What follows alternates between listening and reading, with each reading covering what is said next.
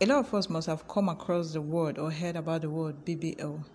Some may know about it, some may not know about it. So on today's video, I'll be sharing with you everything you need to know about BBL, the meaning, the procedure, and how late Christabel, the popular Port Harcourt influencer / big girl, took her life, how her life was cut short as a result of BBL surgery. Brazilian butt lift, popularly known as BBL, is a popular cosmetic procedure that involves the transfer of fat to help create more fullness in your backside.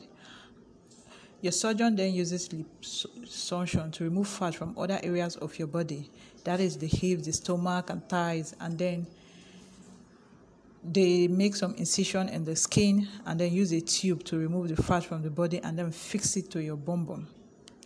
So in general term, it's just the removal of fat from other part of your body and infusing it into your bum bum to make it bigger, more attractive, and to make you look more beautiful, in quote. So what went wrong? Christabel wasn't actually the first person that have gone through this procedure, neither will she be the last person. So we asked what actually went wrong in the procedure, because we all know that the procedure is actually it doesn't really kill that much, if I'm to put it that way. But what actually went wrong? So keep on watching to know how the surgery gone bad. It says that the Port Harcourt influencer Christabel has passed on. She died as a result of complication from a botched plastic surgery done here in Nigeria, Lagos State, in quote. A friend of hers, Miss Portia, confirmed her death and shed light on how she died from this botched surgery complications. She tweeted, Twitter is a place where you just go around and then make your videos and what you want to say go viral. When she tweeted, she said, I want to bring this to the public. A friend just died at this hospital in Lagos a few days ago, where she underwent surgery. Now, I'm not against anybody that want to enhance their body or anything as such. It's your body, it's your life, and it's your choice. So do what you want to do. But I'm against doctors that claim to have experience abroad, come down to Nigeria to kill young people. After the surgery, she complained of bleeding, and the doctors claim it's normal, that it was going to stop, to show you that the doctor is a quack. If someone complains of internal bleeding, you are supposed to look into it. I know now, after surgery, bleeding is normal, but when the bleeding becomes abnormal, it tends to rupture some things, and then which can lead to death. If it's really a skilled doctor and he really went abroad to practice, he should have checked her again to do the needful, checked her again over and over again, because whenever a surgery is being done, bleeding is normal, but when the bleeding becomes irregular, then it becomes a problem. So when the late Christabel complained, she complained severally, and then nothing was being done before she gave up the ghost. Okay, when she died, definitely she must have signed a form, consensus form, that if anything happens to her, she takes full blame. The doctor in charge, or the hospital per se, was supposed to reach out to her family members. But they didn't reach out to her family members. They did the distasteful. They deposited her corpse in the morgue and then kept mute.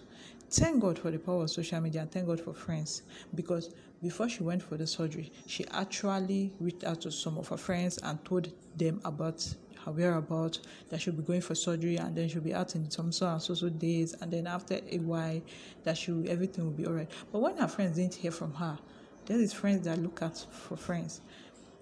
For a while, they actually called a line wasn't going, and then they had to go to the hospital. When the hospital people management, they were trying to cover up the story, and after everything, they brought out a letter. They told the friends that she is in the mortuary. What exactly happened? You may ask.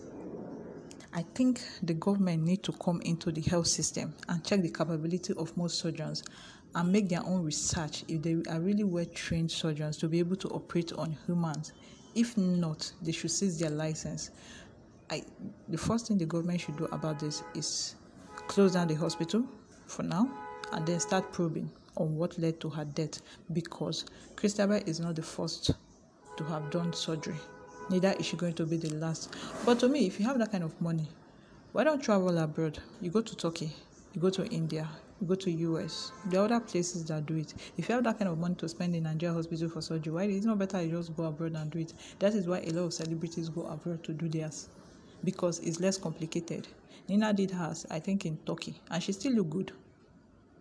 I think those people place more precautionary measures than us here. Us, they just kill you like chicken and everything just go. Money exchanges hands and then the hospital starts working. Okay, and you know the funny part of it, to show you that the doctors at the hospital know what they are doing.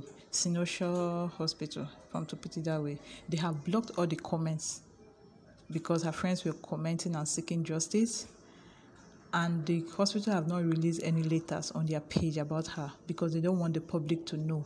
You know, it's business now.